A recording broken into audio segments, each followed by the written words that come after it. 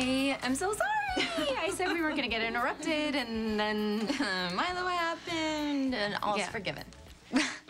So, what were you saying again? Oh, it was nothing. Well, obviously it wasn't nothing. I'm not trying to pressure you, but it just seemed like something was really bothering you. Something was before, but it was... I mean, it was about Jason, right? Is that... I mean, I promise you there will be absolutely no more interruptions. If you want to talk, I totally mean it. You know what? It might feel really good to get this off of my chest.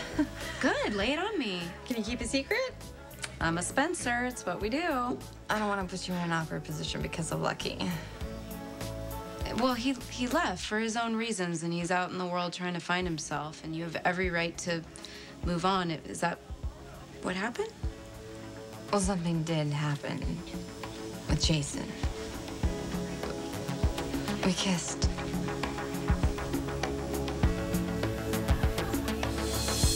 You kissed Jason?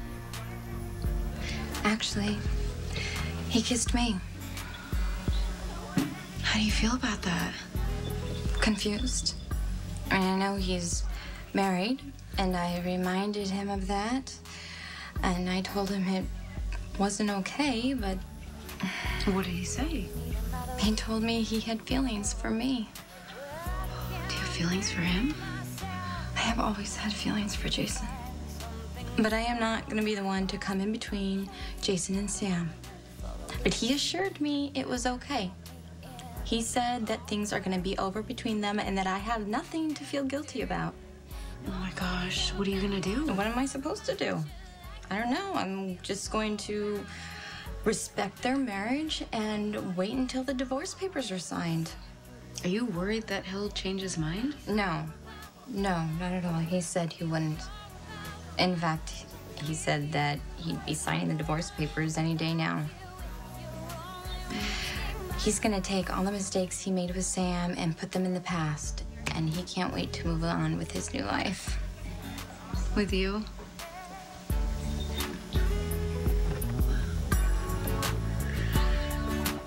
I have known Jason way longer than he has even known Sam. We have been in and out of each other's lives. We've confided in each other.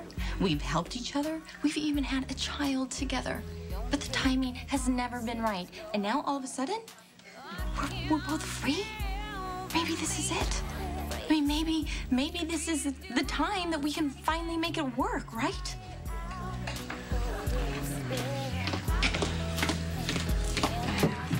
On the next General Hospital. Sam is dating John McBain.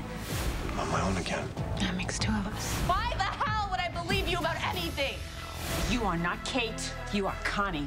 The boss can't know anything about this. Know anything about what?